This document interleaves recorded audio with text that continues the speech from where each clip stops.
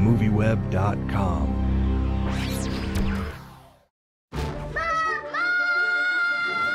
Mom, can I go to circus camp?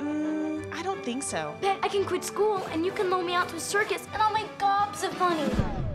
No one in this family has any imagination. Judy Moody and the Not Bummer Summer. So I wanted to ask you, how does the elementary school librarian in you feel right now with all of this? Well, kind of overwhelmingly joyful because this is something, honestly, I just never really imagined. So when I wrote that first book, I didn't even know I was gonna turn it into a series. And so kind of each step of the way, it's been a surprise, a delight.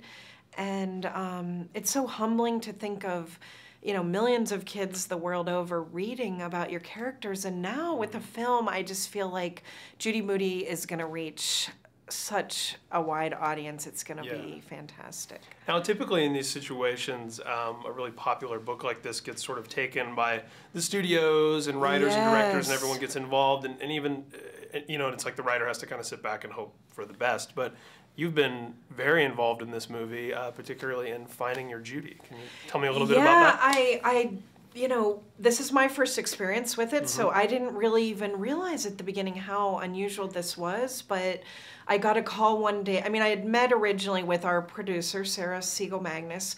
She had so much enthusiasm for Judy Moody and for the books and having read them with her daughter that I just was like, she is the one for this project. Well, then one day she called me and said, Megan, you know, I've been reading all these scripts and looking for writers, and she said, I just had this idea. You're the creator. How would you feel about writing the screenplay? So I kind of fell off my chair, and then once I picked myself back up, you can't watch it and go, this isn't true to the characters. Yeah, exactly. So I thought, the writer would hate this. Well, what an amazing opportunity that I would get to create whatever story it's going to be. Because you know, I have friends who have had books turned to film, and I think it is a little scary to think, what are they going to do with my characters? I always think about when Anne Rice, when Tom Cruise was cast as Lestat, and she was so angry about it, I think she took out an ad. And then after the film came out, she sent him flowers because she thought he did a great job. But yeah, but tell me about the Skype audition for Judy. That's crazy. So I don't really have, you know, anything to do with the casting, but again, the producer, because I was the creator, she said, you know, I'd love to see or hear from you what your image or idea of Judy would be. So she said, just go do an internet search, and if you find anybody that kind of suggests Judy Moody to you, let me know. Wow.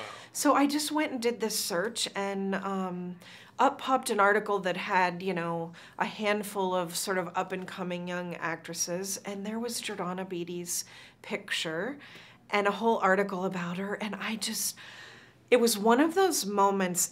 I saw her picture. She had this wonderfully wild red hair, curly hair, and this wonderful smile, and she's smiling out at me from this picture, and it just stopped me. I was like, there she is, that's Judy Moody. Never dreaming it really would get to be her, but so I immediately sent that article and the picture to the producer, and I think that was what prompted Sarah to invite Jordana. You know, they got in touch and invited her to audition. Well, because she lives in Australia, she had to audition through the computer. So, and you know, she talks about how there were delays and all that. I'm sure that was difficult, and she had a lot of callbacks and video chats. But then one day I got the call that she was the actress they had chosen. Oh, so incredible. It's so very, very thrilling. Now, I'm the proud father of a 3-year-old daughter, and you know, I love comic books, I love superheroes, I love magic. You know, I love watching The Little Mermaid with her. But I really like that Judy Moody she's not supernatural, she's not magical, she's a kid.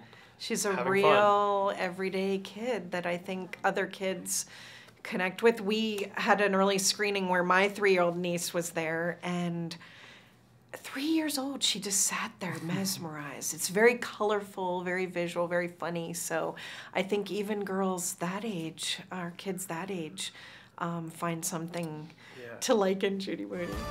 Judy Moody and the Not Bummer Summer. Ride an elephant today. Oh!